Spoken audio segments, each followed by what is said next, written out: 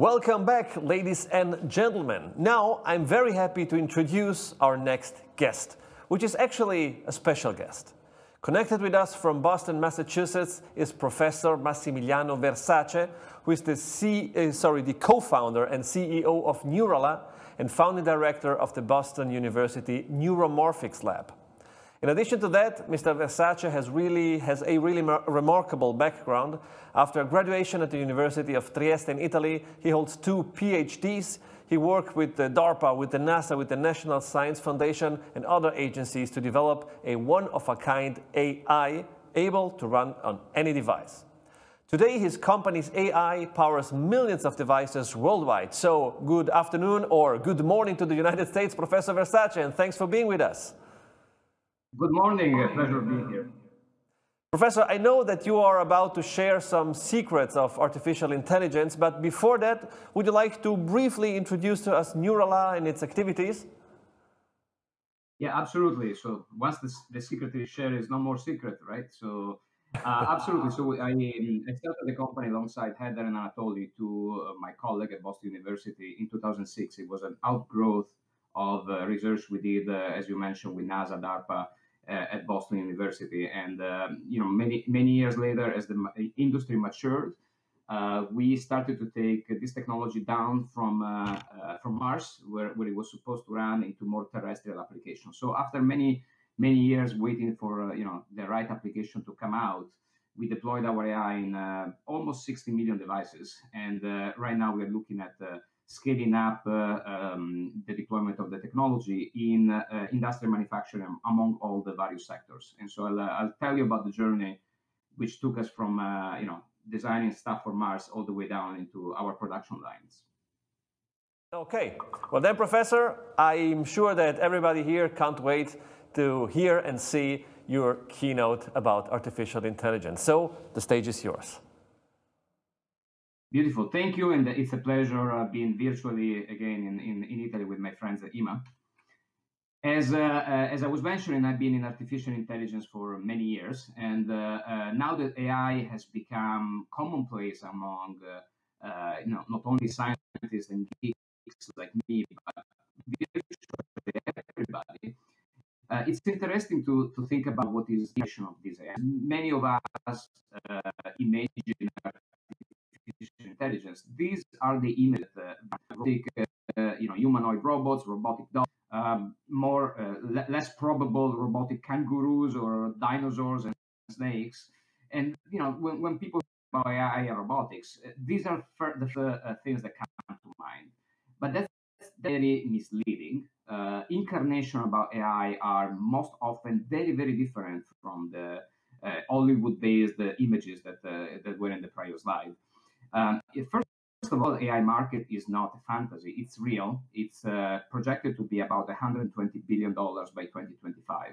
And here I collected just a few of the verticals or the applications that are present today, from agriculture to automotive, government, retail, healthcare, media, data, cybersecurity, legal, and of course, also industrial. So these are all different incarnations than dinosaurs and kangaroos, but they're very real applications that run today in millions of different environments. Well, what about manufacturing? Manufacturing and AI is an intersection that is becoming very real and very interesting and business worthy. So the projected CAGR for the adoption of artificial intelligence in manufacturing is spectacular. So the forecast is going from a mere billion in 2018 to almost 18 billion at the end of 2025. Among all the different AIs, and we'll unpack what AI means in a second, deep learning, which is a subfield of AI that really has attracted most of the attention for good reasons, has the lion's share of this development.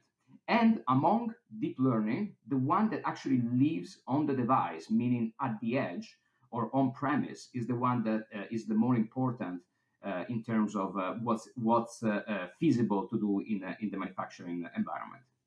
So deep learning on-prem. And then, of course, there is 2020 with the addition of a twist, which is, of course, coronavirus. The pressure is on even more on manufacturing. They have to rely even less on human presence. They have to increase efficiency and productivity and maintain and improve quality. So all of these trends towards improvement are not disappearing. Reduce waste, optimize machines, and ensure line flexibility and changeovers because of flexible demands. AI plus automation is the main combination that ensures the manufacturing can actually do what I said above, and deal with scatter and reduce workforce, and produce the same or more than before. So where are we in the long journey towards the industry 4.0? So today we are roughly at stage 3. So we are able, after a good amount of digitization of industrial manufacturing, we are able to collect data, right? So we have visibility on the data. And now we are going towards step 4, which is, well, now that I have all this data, what is this data about? What's it telling me? And it's important to understand that data collection per se is not a panacea. It's not going to tell you anything other than having a big, large bucket with data. The real step is going from 3 to 4, which is going from the visibility to understanding. So the interpretation of this data is really the key. And the way to do that is, in fact, with AI. There is no way in which a human operator will sift through this huge amount of data. And we have seen this in many fields before, working with NASA and the DoD and DARPA. The first step is data collection, and then, oops, now that I have all this data, how do I interpret it? And so natural step forward is artificial intelligence. So what is this artificial intelligence all about? Well, fortunately, we know much more than we did 20 years ago when I entered the field, which I was a humble one. We're able to decode mathematically the basic functioning of the human brain, or animal brain, if you will, and translate that into software. So the 100 billion neurons and trillions of synapses that make up our brain can be today mathematically dissected and then reassembled in computer code that is very, very far from our own capability, but still at the level which makes the application interesting and useful for a real world scenario. Oops. So artificial intelligence has been around for way longer than I was alive. A very old discipline, and for that, we today have a so-called good old-fashioned AI. So we have a prehistory of AI, and we have the so-called neural networks, which is the real name for deep learning technology. So good old-fashioned AI, again, has been around since the 40s, and it relies on a very simple but powerful process, which is the decomposition of a problem from a scientist into an actionable step that can be explicitly designed. So let's imagine that a go-fi scientist wants to build a vision system that distinguishes between an apple and an orange. So it will create sort of a decision tree, which is the thing depicted on the left, which goes something like, is the thing that I'm looking at a fruit? If yes, is the shape roundish? If yes, is the color green? Then you start to navigate through this tree and get eventually to apple.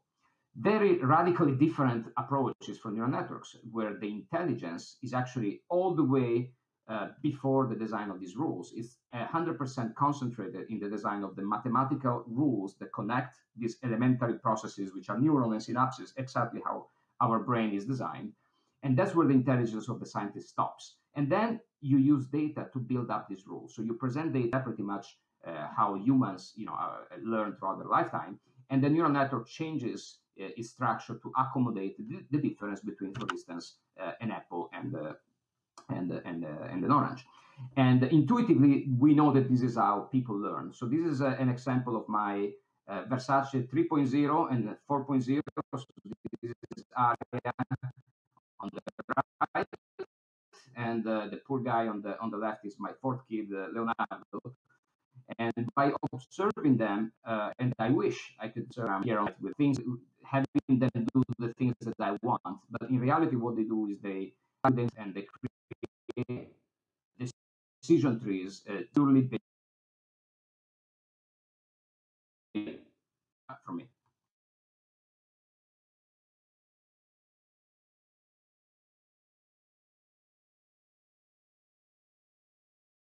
guys, I have a little...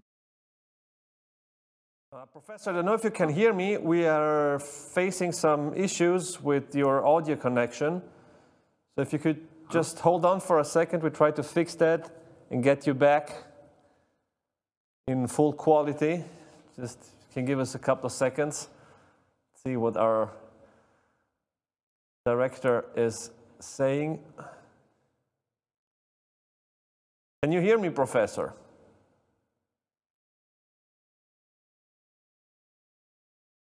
It looks like we have lost the connection with Boston. We'll do our best to re-establish it. Okay, the technicians are telling me that it's the problem is not here with our connection, but with the connection of our guest speaker, Professor Versace. We hope that he can fix it as quickly as possible, because we've all been looking and listening to his fascinating keynote about artificial intelligence and deep learning.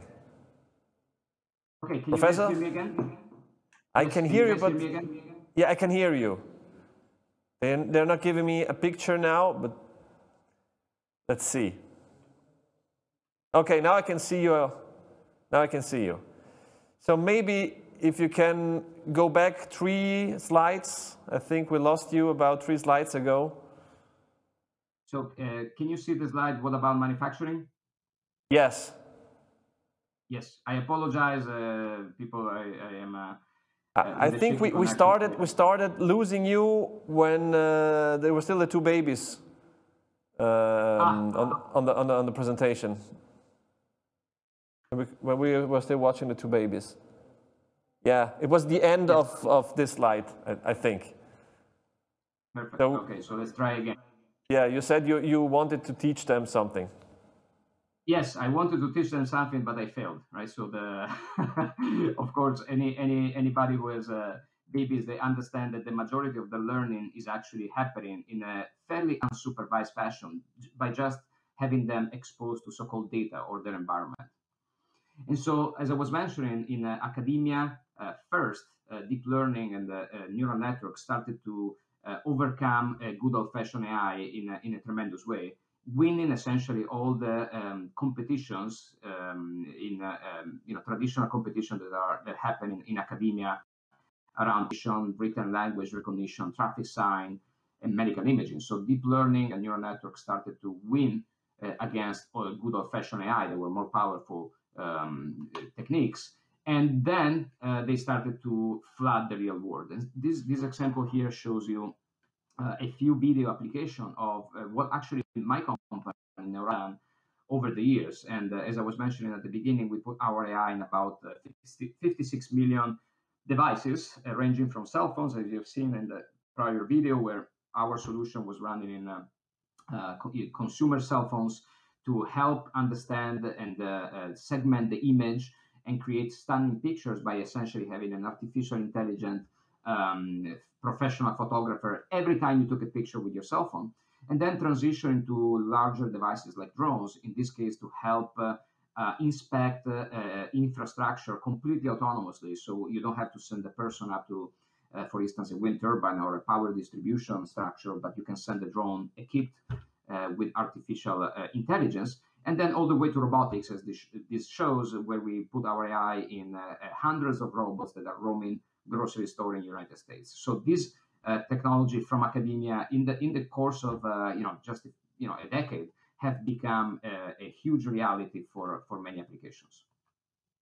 But what about manufacturing? So manufacturing is obviously a sector that benefits a lot from artificial intelligence, and it is even considering pre-pandemic trends, right? So the majority of manufacturers were already signed in alarm bells for the labor shortage. So people do not want to go and work in factories if they have another choice as a baseline. So a huge labor shortage, compounded by the fact that traditional machine vision, as we have seen, is not good enough to solve real-world applications that many of these manufacturers need to solve. And you started to see some acquisition from companies like Cognex and others of startups that started to design this deep learning technology as the transition into manufacturing seemed to be unavoidable. And in fact, that has happened. Application of artificial intelligence in manufacturing are already happening. For instance, in component presence, so checking whether the expected items are in a box, to label inspection. So today, all the rage is personalized custom packaging, and what you need to do to inspect those packages is having a flexible AI system that can be trained on very customized things, or logistic, ensuring the pallets arrive in good condition, and you can compare defects with respect to what is expected from these pallets. Though AI and deep learning in particular are not miracle technology. They are just technology, and like every other technology, they have very, very specific operating condition and caveats and, if you will, defects, right? So let's understand together what is it like to build an artificial intelligence system in an industrial setting, in a production setting, like in a bottling facility. Imagine that you need to inspect the quality of your caps. And as you can see, caps come in all sorts of shapes, is pretty much the same, but very different patterns in it. And so how do you build a deep learning technology that is able to inspect whether your cap is doing fine or not? So the way you do it is you collect thousands of images of these caps. And for each type of cap, right, for each quality of cap, you need to collect all possible anomalies that are going to occur in that cap. Very importantly, you need to have what in deep learning jargon is called a balanced data set. So you need enough images of good compared to bad. So you need 50 images of bad or 50 images of good for each cap. Then you train it for hours or days, and once you've trained this deep learning technology, it's fixed. You cannot change it unless you go back to step one and redo everything. The big issue among all the issues that I told you about is the balanced data set, right? So, fortunately, in a production setting, the number of defects that come out from industrial machine is really small. So you never have 50% of your images that are anomalous, thankfully. And so, how do you do it? Well, fortunately, the brain comes to the rescue. It's very innate for us to understand something normal. So to look, for instance, to the picture of the Mona Lisa, and look on the right and find out almost immediately, without any effort, that there is an anomaly with respect to the standard, right? And so we do these very, very easily because we continuously match what our expectation of normal is from an image or from an experience to what actually comes to our senses. And so that's what we have encapsulated in our deep learning technology, working again for many years with DARPA and NASA, and how we transition into the product. And what does that mean for manufacturing? Well, it means that you can change completely the paradigm. You can just collect a bunch of good images, in this case, run your production setting, check that there are no defects, which is 99.9% of the cases. And then that's it. You train just on good stuff, and then you deploy your AI. And whenever there is a deviation from this golden standard, your AI is going to alert it. And you can do this in minutes without having to know anything about the underlying AI. So let me show you something in practice. This was all theory, but how does it work in practice in a production setting? And here we have taken strides forward with our partner IMA over the course of the many past months. So this is actually a video. I'd like to play this. If you guys can hear the sound, please let me know. Defects on a bottle cap inspection line quickly and easily using our platform, Brain Builder. Can you guys hear the sound remotely? Acceptable, and any defective images that you have, if available, and let our patented AI do the hard work. Set a region of interest to remove confusing background information from what the model actually learns. Then, evaluate the performance with relevant metrics, moving to a test deployment scenario in minutes rather than days.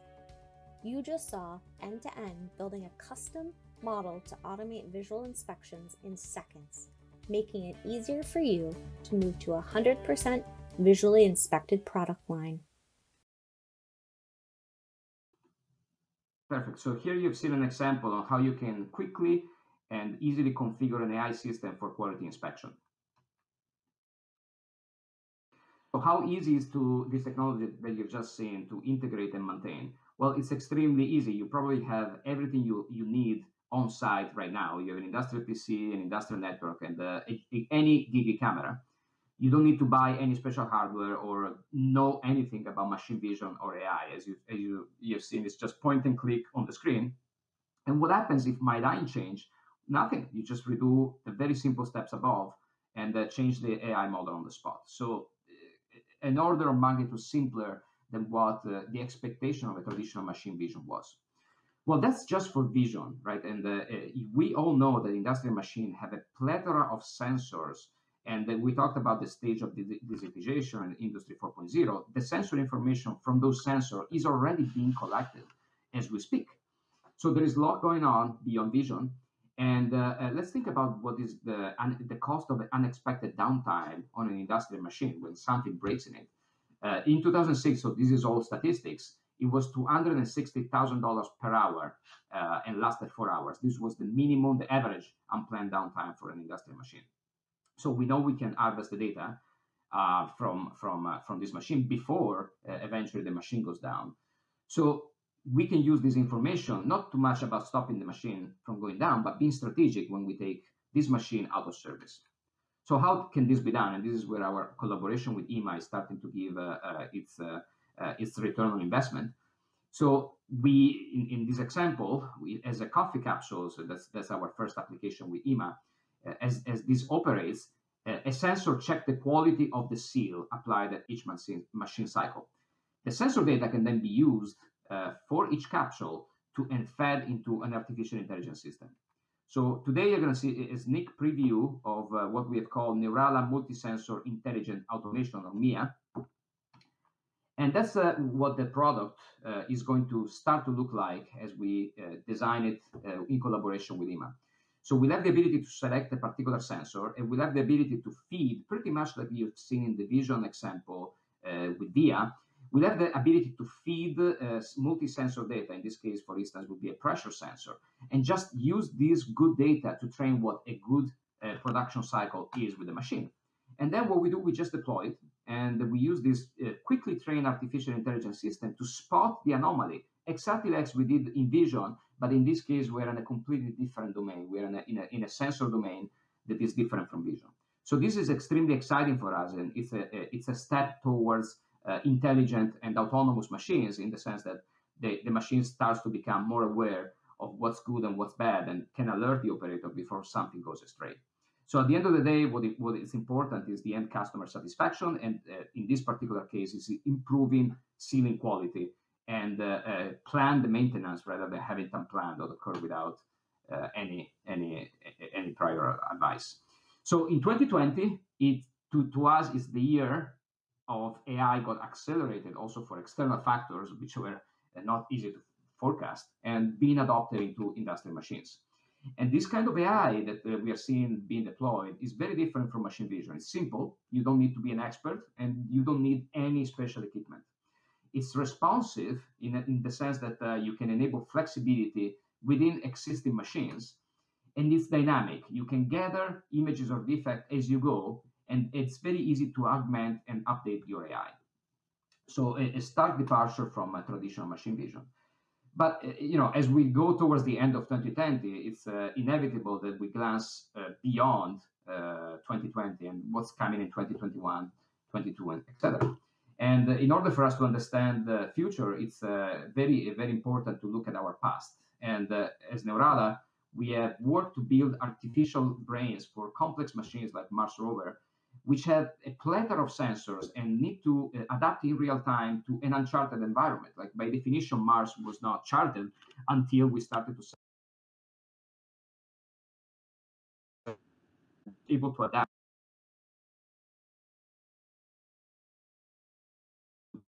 before.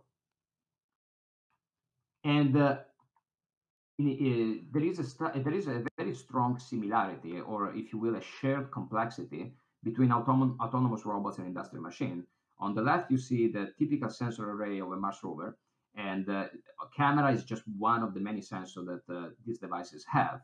And on the right, you see, another machine which doesn't have wheels or tracks, but has an equally impressive or even larger set of sensors, from vacuum sensor, temperature, motor, force sensor, pressure sensor, and ceiling checks.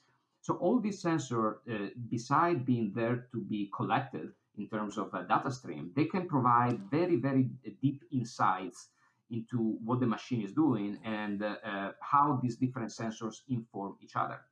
In particular, if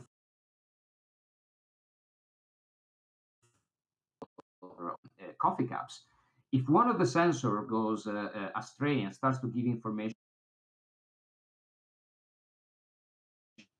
have a camera. So then this information in our brains when we have mismatching sensor information. So the future of industrial machine is very similar to what the future of autonomous robots and for Mars exploration has become, which is to have a brain, a dedicated or with sensor, but integrates this information to understand what is going on in the machine. And the trick is that each machine is actually different from its cousin. So each machine has a very different footprint, different sensor, is producing different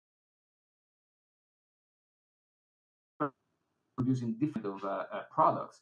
And so you need something that is really flexible to understand what normal is for that very particular production run, and being able to spot anomalies as the flexibility of this machine goes into different operational modes. So what I call here the virtuous cycle of Industry 4.0 is really about connecting the dots between the data and the AI. Collecting the data will only take you halfway through the circle.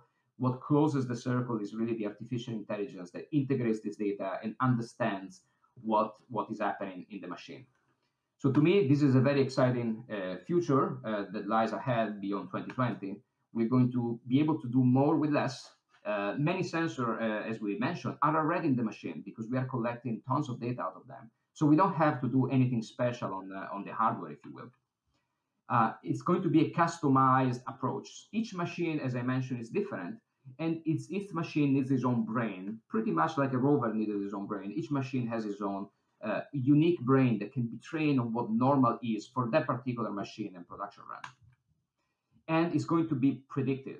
AI will be using information from multiple sensors, as I mentioned, to tell the operator what's wrong and point to possible causes, thanks to the wide range of information that this AI is able to consume. So it's a very exciting future for us. We are definitely moving, taking steps ahead towards an AI-powered Industry 4.0, working closely with customers and partners, really, like IMA, that see this reality as a compelling activity to prepare us for an unavoidable future with more intelligent machines. Thank you, and apologize for the connection. Hopefully you've heard the rest of the presentation. Thank you, Professor Versace. Indeed, it's going to be a very exciting future, and we're all looking forward to experience it. So, in the meantime, we have received one question from one of our viewers at home, and he is asking, have you had other experiences with end users in the manufacturing sector except or besides IMA? Yes, we do, and we actually have launched a few weeks ago our Neurala VIA, which is Visual Inspection Automation. That's the product I showed you before. We launched our partner network initiative, and we are currently selling towards 10 partners that are distributing our technology virtually in every continent. So we do have several activity and several customers. System integrators and customer like Fortune 100 production facilities that produce, in this case, consumer goods. So the adoption that we are seeing is really furious at this point. And I think there is COVID-19 has played a role in creating a sense of urgency in manufacturers all over the world to integrate this technology and become a little bit less reliant on a spotty workforce. Okay, well, that's it as far as our viewers' questions are concerned. Professor, thank you very much for being with us and for contributing to this edition of the Sensing Future Day. So best of greetings to Boston. My pleasure. Thank you. So, dear viewers, we have come to the end of this session. We take a very short break and we'll be right back with the last of today's sessions. Don't miss it.